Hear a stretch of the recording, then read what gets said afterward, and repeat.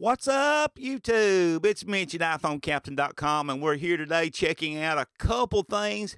But the first thing I want to let you know is we have gone 100% iPhone.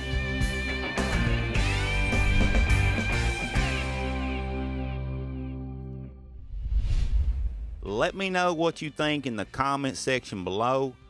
Is this quality okay for you guys? I know the audio should be awesome, but I am using the iPhone 7 with a Moment 18mm lens, and we have sort of gone with the Mavis app that you saw me shoot with yesterday. That's going to be the setup that we have chosen to use for a while.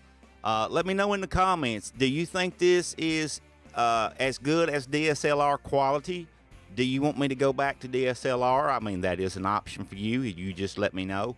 I just thought it would be great since we are considered to be an iPhone channel and often sharing our iPhone ways that we could go 100% iPhone, because, guys, they shoot movies with these things, and there's no sense in us not using this. But that's not what this video is going to be completely about. I wanted to share with you one of the awesome tips I learned called Wi-Fi Calling. Can you believe the iPhone Captain didn't know this? All you have to do to turn this on is go into Wi-Fi Calling by going into General. First of all, open your Settings app, go to General, go down to Phone, and go over to you see Wi-Fi Calling. And I'll have some shots on the screen here for you to go by. Once over there, just flip it on. You'll have to identify your 911 address. This is nothing just other than just in case you have problems. If you call 911, it will go out and they can come to you then. Now, what this does, guys, is like me, when I am inside my home here where I'm staying at currently, I don't have service that's any good. I was having to go outside to use the phone. This was creating a lot of problems for me. And I just happened to stumble upon this little tip here.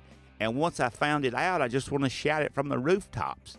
And that's what I'm doing. And this will give you service just like you have full 4-bar service anywhere you're at any time you're using it.